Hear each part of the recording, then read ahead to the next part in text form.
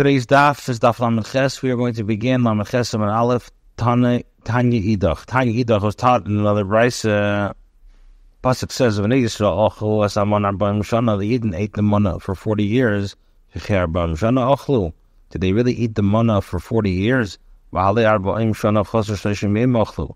But they only ate the manna for 40 years, less than 30 days. The manna began to fall on the 16th of the year, in the first year in the Midbar. They stopped eating it on the 16th of Nisan in the 40th year, so it wasn't a complete 40th year. Rather, the Torah wants to tell you, the cakes that they took out of Mitzrayim, Tamu Bam Tamon, had a taste of mon. And this sustained them until the mon actually fell. Tani Dachos taught another brayse, B'Shiva Ba'adar means Mesha. Mesha really passed away on Zayin Adar. B'Shiva Ba'adar Neilot. And he was born on Shiva on the 7th of Adar.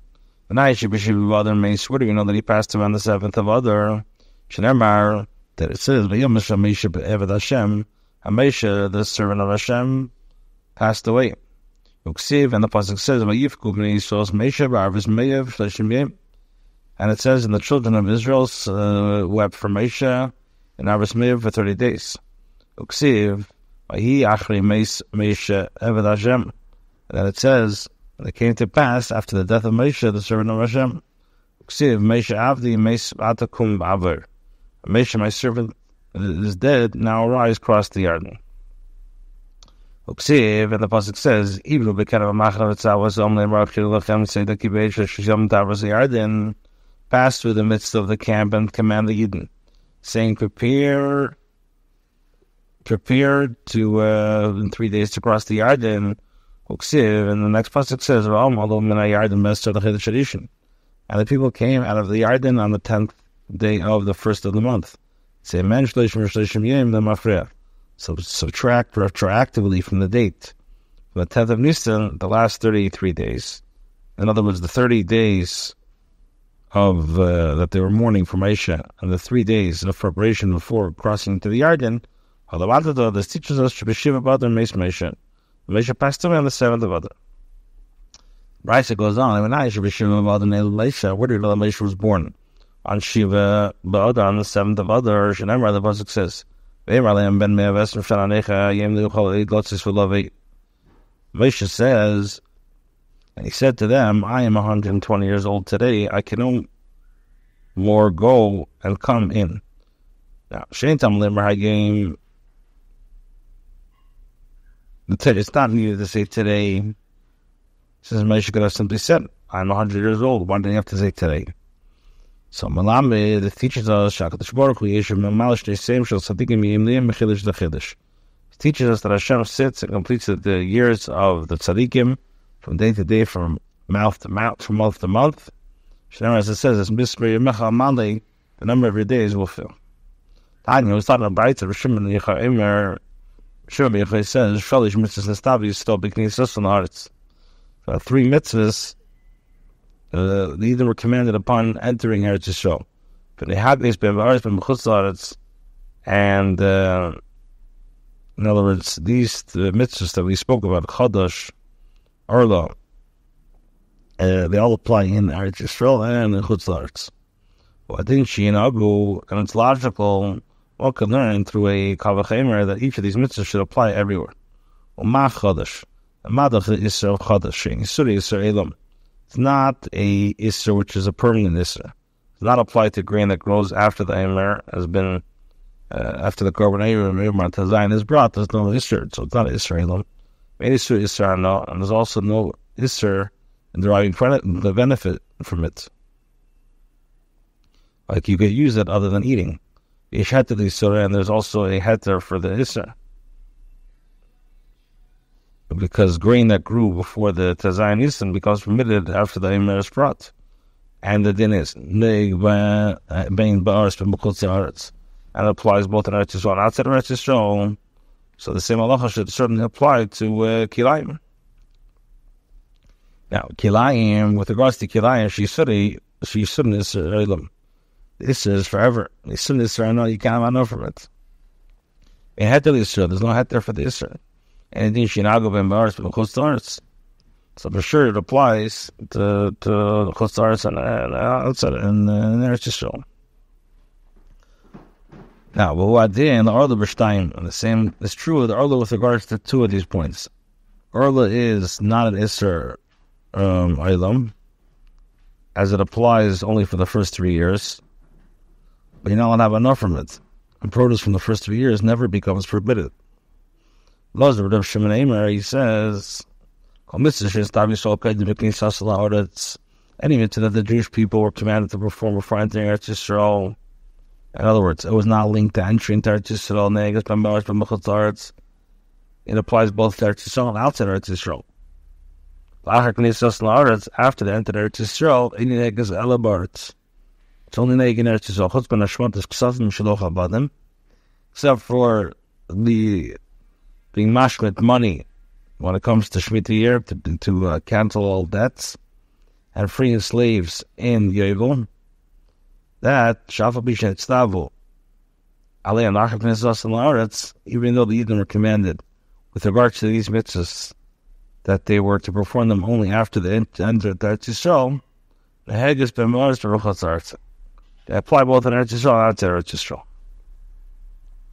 Gemara asks, Shvatas Ksavim Chevas Gufi. This, that to cancel out the debts in Yovel is an obligation of the body.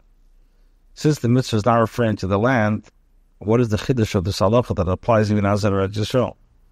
So the Gemara answers, this is only, that was the Tana said. The Brisa says, the Tanya, the Brisa says, Rebbe says, the Torah says, and this is the matter of the Ashmatas Ksafim. The Shmitas HaKosov David, they're speaking about two Shmitas Ksafim, which is Shmitas Karka, one, the land, Shmitas Ksafim, one, and money. Now, when you release land, so then then it works with Shmatas Ksavim. However, the time when you did not release land, like now, when the Yovel is no longer practice, we do not also mashmut Ksavim. So the Gemara asks, but why don't we say that you can say the following Kal V'chemer? Or the place where you release land, in other words, Eretz Yisrael, at the Meshamet Ksavim, then you could release the money. So the Chayyim Dashmatas Ksavim should only apply in Eretz Yisrael, despite the fact that the obligation is not related to the land.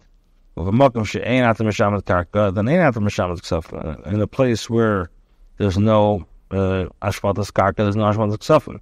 That's what the Torah says, Ki Kodesh Shmita LaHashem, because Hashem has been proclaimed. The Shemitah is Hashem is called. We call Makim. In any case, even outside of Eretz Yisrael, is the Chiddush of Rabbi Lazar. Now, the Gemara questions the need for the second halacha of Rabbi Lazar b'nei Shel Shimon. Shiloch Avodim Cheves Agufi. The Shiloch Avodim is an obligation of the body, not to the land. So what's the Chiddush? The Gemara answers, since the Torah says and proclaim liberty throughout the land, so that I would say Ba'aretz in B'chutz La'aretz, which means we call Makid. So why does it say through the land? It says when this liberty outside of Israel applies in Israel, then it applies outside of Israel. But if it does not apply in Eretz Yisrael, because so the mitzvah depends on whether the Yovel is in effect not on the place in question. Now, also we learned in the Mishnah there, the new crops is forbidden in Atera everywhere. Orla is forbidden outside Eretz Yisrael according to halacha. The Gemara will explain what that means. Kilayim b'divrei sefer. Kilayim is midrabanan. Frankly, what does it mean halacha? The local halacha. This is the practice of even places where they settled. It means it's halacha meishim Sinai. So he says the Mishnah, according to me, my opinion, halacha meishim Sinai, that I say halacha meishim Sinai, this is the reason why we distinguish between the fruits whose status is arla, which is a suffix, which have been outside of Eretz Yisrael according to the halacha Meishim Sinai, and produce whose status is kilayim, which permitted outside of Eretz Yisrael, as the Isser of Kilayim applies outside of Eretz Yisrael only by Midrabanan. Now we lived in a Mishnah, Suffolk Orlo, fruits, the status is a Suffolk Orlo, Ba'aretz Aser, Eretz Yisrael is Aser, Basuria is Mutter. Chus Aretz Yerid V'lekech. Outside of Eretz Yisrael, you may go down to the Goyish field and purchase fruit that is Orlo from the Goy. However, V'lvav Shal Yid and the lake it, provided that the Yid does not see him gather it. Either Gabi Kilayim, in regards to Kilayim, Tanan, what does the Mishnah say?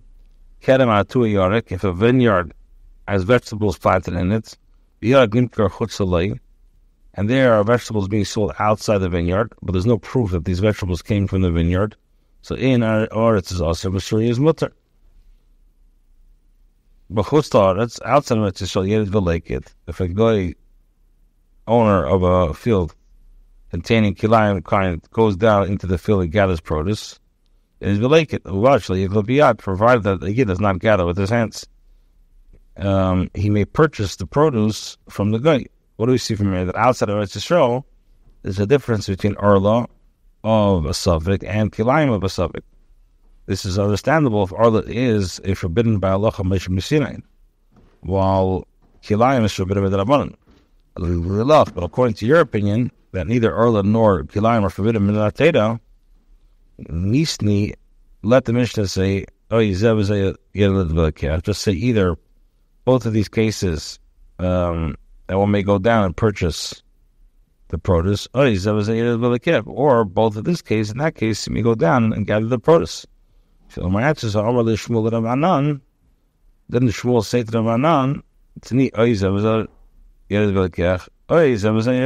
teach that. Now, Mar Beredavina Masti Lelakulo, Mar Beravashu Bedav the Rabna taught this. The Kula,